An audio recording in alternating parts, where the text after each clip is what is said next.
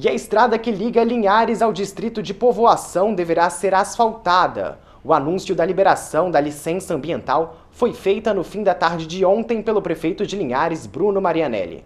O documento emitido pela Secretaria Municipal de Meio Ambiente foi agora enviado ao governo do estado, que realizará as obras. O investimento é de 62 milhões de reais. Os recursos foram disponibilizados pela Fundação Renova, como forma de compensação pelo rompimento da barragem de Mariana. Na ocasião do anúncio, o prefeito gravou um vídeo. Vamos ver. Fui informado pela secretária Flávia que a licença ambiental para a execução das obras de pavimentação da rodovia que liga Linhares à Povoação foram liberadas. Gostaria de agradecer à equipe da secretaria, que sempre trabalhou muito para que esse momento acontecesse. Tenho certeza que esse sonho terá início, meio e fim, pois os recursos estão disponíveis nos cofres do governo do estado.